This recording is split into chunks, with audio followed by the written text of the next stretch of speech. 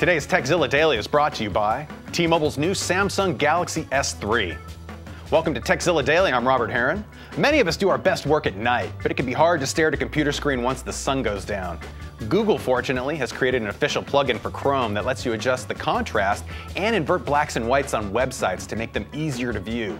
Just install the plugin from the Chrome store and click on it to turn it on. There are a few customizations, but it's really all about either using the button or the keyboard shortcut Command or Control Shift F11. And if you're not a Chrome user, never fear. There are lots of options, including blank your monitor for Firefox. Give your eyes a rest and check out these extensions today. Thanks to Lifehacker for the tip. Now, if you've got a tip for us to pass along to the rest of the TZ crew, email us at tekzilla@revision3.com. And as always, tekzilla.com. It's the place to find more tips, tricks, product reviews, and how-tos. And we want to thank T-Mobile's new Samsung Galaxy S3 for making this episode of Tekzilla possible. Today I'm going to show off the All-Share function of the S3. This is wireless streaming from your phone to your smart TV.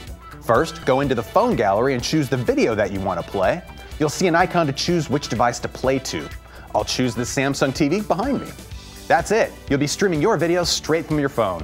When combined with T-Mobile's 4G network, the Galaxy S3 will let you do things you would have never imagined. In fact, this whole spot was shot on the S3's 720p camera. Head over to this URL to learn more and maybe even win a phone or other Samsung product in their Spin to Win contest.